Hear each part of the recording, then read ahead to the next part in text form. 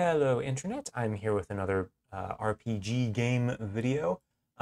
This time I've already coded the whole thing, and I'm not going to go through the whole coding. So what it is there's now a little menu. There's a hamburger menu type thing. I've said during several videos, oh my gosh, we need this thing. Whenever we want to add like a store or something else, it's like, where do we put those links? There's no menu. So now there's finally a menu, and it really does need to be something built into the base game. I started to do this whole thing kind of just in advance to kind of feel out how I was going to do it in preparation of recording a video. There was actually a lot more than I expected. It seemed like it was probably going to be a long video. So I'm going to do something different this time. I'm just going to go through the code and show you what it looks like and where you might modify things and stuff like that. If you don't care about all that, you can, pull down the latest copy of RpgGame and it's all there. You can copy paste the files into your project if you've already got one going, or if you're starting from scratch, great. Yeah, much easier. Or go ahead and follow along this video now, and I'll show you where everything is, and that might help you for future videos. Also, if you're watching these out of order, these videos out of order, if this is the first one you're seeing, if you go back and watch older videos, you're gonna see me do some other things, put links in other weird places because there wasn't a nav menu. So I don't know, as occasionally happens with these videos, some of the older ones kind of get dated by new features added to the base game, and this is such a case. So anyway, let's go through them. I can log out also, and there's a different menu. I thought I'd show that. I did also add this about page, and maybe this is the first thing to talk about. Here's a new page in the game, and you probably want to modify this. If you're going to pull in an about page from the code, or again, if you're like cloning this thing from scratch, starting from the very beginning, you're definitely going to want to update this to say something about your particular game, or just remove the page entirely if you don't want it. Honestly, the only reason I went through the trouble of adding one is it seems silly to have a single link. I really wanted to demonstrate, hey, multiple links might be here. So I needed an excuse for a second page, and so I made this about page. There's also the sign up page. I'm not going to sign up. I'll go ahead and log in again and just go through these. So here we have a home, which takes you here. We've got about, we can still go back to home, right? It remembers that we're logged in, and then you can log out. So anyway, let's look at how that's composed in the code. Let me just make this full screen here, and I don't need to run it anymore. Save me some CPU cycles or something, I don't know. Okay, so the game has always had this nav menu here, and used to look slightly different, these links, but I think the main thing is we didn't used to have this hamburger menu here. So this is the new thing, and maybe I should have kept this thing running just so I can refer back. So now I'm regretting my previous decisions. So this is the hamburger menu, right? It's just an image that I threw together. We can check it out. I don't know, images hamburger.svg, fine. You can find that in www.root images. Here's the hamburger menu, and then here's all the various menu icons. I will say, if you follow along with the video for adding Font Awesome icons, Font Awesome has like 1,000, 2,000 icons. It might be better to use theirs. They probably have like a nicer looking house, honestly. But I don't know, for whatever, should Font Awesome be built into RpgGame? Arguably, maybe, I don't know, but it isn't right now. So I threw together these quick icons in Inkscape. It's an open source, free vector image editor thing worth poking at if you want to make some simple graphics yourself like this. It's a little bit of a learning curve, but you find tutorials to figure it out. But anyway, so I just used that to throw together these icons. And that is honestly, though, these sorts of little touches ended up making the whole process take a long time. Felt a little too long for the video. So anyway, we've got the hamburger icon, and it has a little click, right? On click, do a thing. Oftentimes, if you've been following along with these other videos, there's usually a function name here. So like, let's go to the house. And I'm kind of talking about this stuff because I don't want to assume too much about what you know coding. So usually I would say on click, and then we're going to call this function do rest. And we'd say, what's do rest? Okay, here it is. Here's the whole body. You don't have to call some function like that. You can just write code. Sorry, let's go back. Whoops, I've lost my place completely. Back to the nav menu. You can just write any amount of code in here. And in fact, if you want multiple lines, you can even do this. I would advise against it. You probably don't want to start writing tons of code here because this thing's going to get huge or run off the end. If you're going to do more than one line of code, you should probably just do a function down here. And if you only want one line of code, you don't need the curly braces. So I think a good rule of thumb is if you need curly braces, you probably should just pull it out into a whole separate function. So, but anyway, for this, it really is just when you click this thing, set dropdown is open to true, and that will, by some magic, open the dropdown. The magic is there's this whole new component, nav menu dropdown. So this contains the actual menu. And you can see this dropdown is open.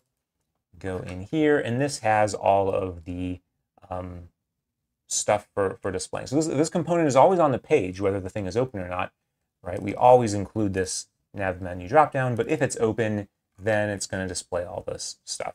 And it also does have some code that it does while it's open, and things like that. So in here we have, this is kind of a very common thing you'd see, for example, actually I can show you somewhere else it comes up. We go back to my house. When you open a dialog like this, right, the kind of strategy is you dim out the background. How do you do that? That's just a whole thing. There's just a big old element that's taking up the whole page, and it has a transparent background. You can see that down here. It's awfully small. Yeah, here we go. I can make it bigger. So it has a background color of black, black, black, black, black, but 50% opacity. That's what this 0.5 at the end is. And this is set up so if you click on it, it closes the dialog.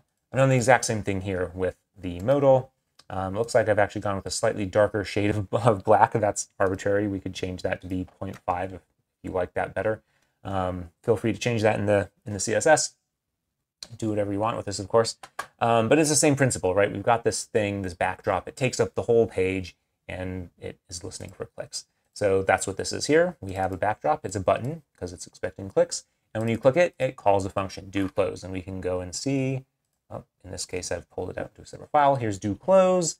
And it says, and this is a little bit of extra trickery, but I'm saying let the parent know. So if you notice back here, we said bind is open. That's a little different from how we've used other components. If you are familiar with the RpgGame code, you may remember this character card where we pass in an image and a name and a level and an energy, and that's kind of it.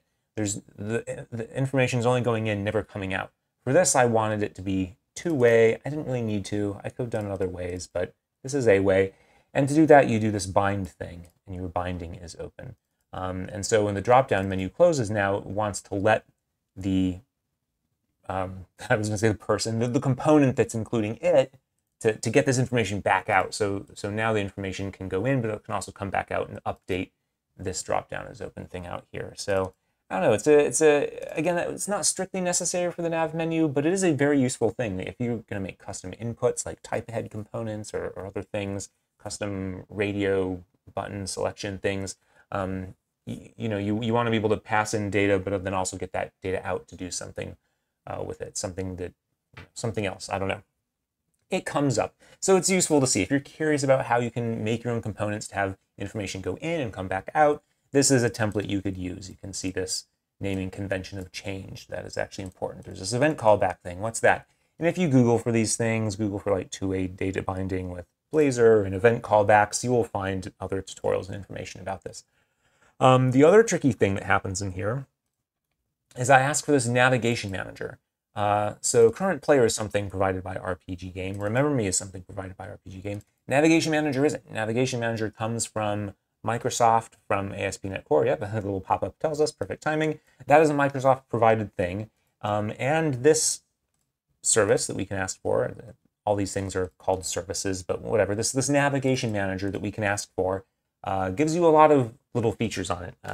It will let you, if you wanted a button click to like take you somewhere, you could say, oh, navigate me somewhere. Or if you just want information about the current URL, you can ask for that, URI, base URI. History entry state. I actually haven't used that one before. Anyway, there's a bunch of stuff here, and you can Google and see what those do. And one of the useful things in there, is, particularly for this component, is you can say, hey, I want to know whenever the location changes. So if you had some component that was supposed to update itself as someone navigates around, it's something that stays on the page, like this navigation, or like this nav bar, I should say. You would listen for this. You can say, cool, when the location changes, I want to add this function to the list of functions to be called when the location changes. And in this case, I just say close. So what this does is when you open this thing and you go to a new page, it closes because the page has changed. It closes the nav menu. And that's just so that it doesn't stay open as you click around. This nav menu just doesn't, right? Otherwise it would stay open in your face, but that's kind of not the behavior we want, right? We want it to go away after a click. And there's two ways you could do that. You could add to every single one of these links and on click do close, kind of like we did with the backdrop, right? So we said if you close the backdrop, we want to close. You could do the same thing for all these links. You could say, well, when you click this link, you should close. When you click this link, you should close. When you click this thing, we also want to close. So we have a do log out. But that's a lot of copy pasting for all these things. What if you forget on one of your links and you might not even notice for a while? So it's just safer to say, hey, look, I don't care how, but if you somehow go to a new page, I want to close. And so that's what this code sets up. For a little extra carefulness, dispose is a function. This is a whole other thing you can Google if you're not familiar with iDisposable.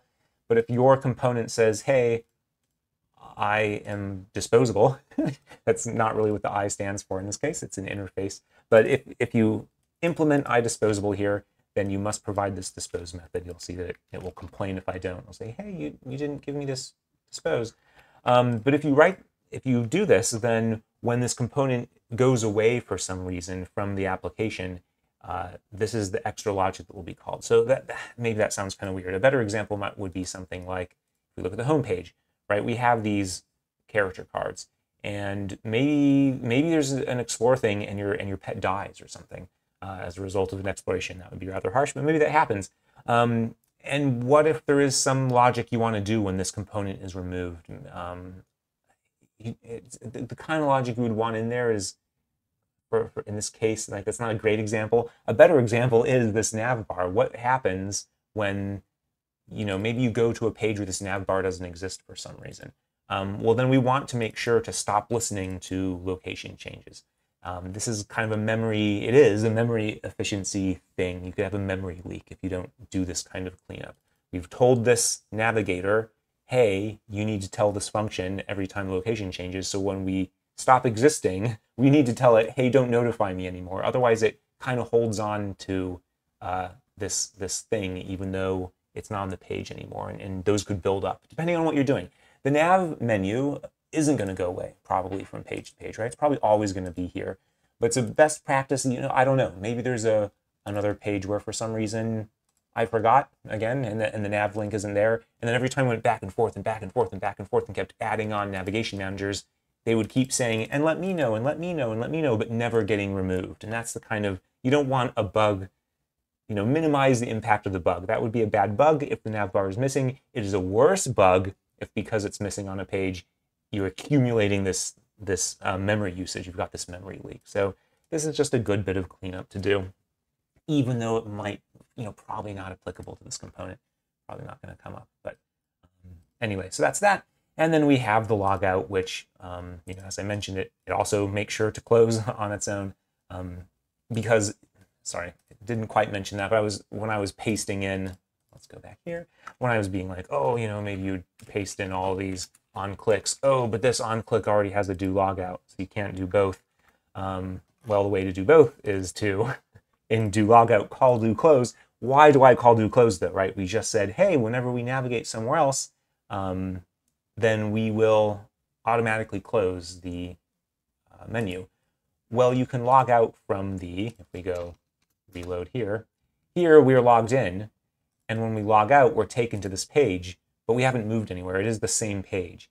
And so to make sure, right, even though we didn't change page through a logout, we really want to make sure the menu closes, so that's why on logout, I close the page. A lot of times when you log out, you are going to navigate away, but not always. So that's why that's here. I think that's it. Again, all the images can be found here.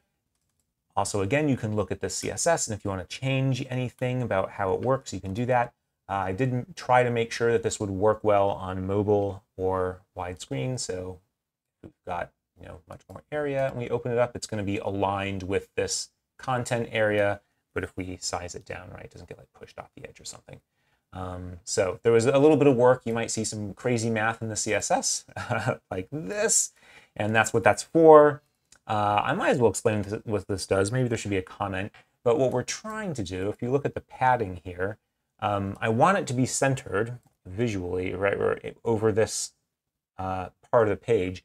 But that part of the page is narrower when we have less screen space, but it has this maximum. So it's this kind of interesting, right? We don't know how wide it's going to be. It really depends on the width of your browser, or maybe your zoom level, or what device, the phone you're using, how many pixels wide is it? Who knows? So the complicated math here, what we're really doing is we're saying, okay, from the top, we're going to be 1 REM from the top. So that's this little height here. Easy. That part's easy. The part that's more complicated is we want to find out what is this width? What is this part? And the way we can do that is we say, okay, take the total width of the page. That's 100%. So take this width, subtract off the content width. That would be this 800. So suppose that this is 1,000 pixels wide right now, and this content area is 800 at most. So we'd say find 1,000 minus 800. That's 200. But 200 is the space on the left and the right. So we divide by 2, and that gets us just the space on the left. So that's what this divide by 2 is. And then I want to add 1 more rem to push you in. But again, maybe the width isn't 800. Maybe it's smaller like this.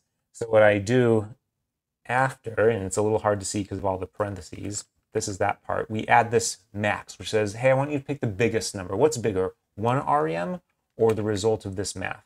And the result of this math might be a negative number, because it might be that 100% of the screen is, right, let's say this is 400, but we're saying subtract 800, so now we're negative 400, half of that is negative 200, right? So now we'd have a negative margin, which would push these things way off the left. So this max keeps it within the thing, 1 REM. It's got to at least be 1 REM. And an REM, if you're not super familiar with CSS, that is in relation to it's a font measurement. So it's like, what is the height of a character, kind of, in your font? And it's often good, I've mentioned this in other videos, it's often good to express your sizes in relation to font sizes, because people with their browsers can customize their font size in addition to zoom. And if they're scaling up their font, you probably want to scale other things proportionally. I will be honest and say I haven't done thorough testing of what happens if someone controls their font size. It's a pretty uncommon thing to do. But if you've got like older players or people that otherwise have maybe vision issues or whatever, they might have tweaked all kinds of those things. So it's good to, you've done a lot of the work already if you use REMs instead of pixels. So anyway, and all that said too, browsers are getting a little smarter. That used to be a bigger problem like 5, 10, 15 years ago. Modern browsers are actually a lot better than they used to be. But anyway, that's a tangent. So that's it. We now have a menu. And again, if you've seen any previous videos where I was like, oh gosh, where are we going to put things? I guess we'll just slap a little link up here in the little nav bar. Not the best. Gosh, I wish we had a nav menu. Well, now we finally have a nav menu. If you are watching these out of order and you see a video that starts doing that, you can be like, haha, I'm smarter and cooler in the future. I'm going to put the link in here instead. And of course, for any videos from here on out, this is what I'll use. If I add any other pages, they will go in this menu. So there you go. Kept it under 20 minutes. Great. It certainly would have not have been if I coded it all right in front of you. I think I easily spent an hour just doing it, going back and forth, figuring out things, doing the silly math and all that stuff, making all the graphics. So anyway, that's it. Different kind of video today, maybe a little less, I don't know. We didn't add a cool new feature to the game. Maybe that doesn't feel quite as cool, but we do have a better UI. And again, feel free to mess with this stuff, right? You can, any of these things, I would say play around in the browser. You can look at any of these and say, you know what, I don't want, I don't know, I want a background color. I want it to be white, and give me some padding, and I'm going to put a border radius, right? Like if you want to do any of this kind of stuff, I want a shadow.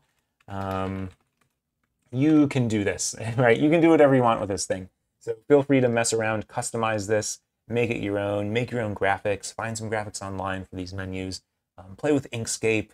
I'll put a link to that tool in the description. I don't know that I have before. It's very, again, open source, free. If the learning curve proves too much, at least you tried. But if you can wrap your head around it, again, it's a great way to make icons that scale really well. That's the advantage of SVG. I think I've talked about that in another video. So anyway, thanks again very much. Have fun making a game. Let me know if you make a game. I'd love to know. And if you have questions about any of the code or ideas for future videos, go ahead and leave those in the comments. I'm reading the few that come in. Thanks again. Goodbye.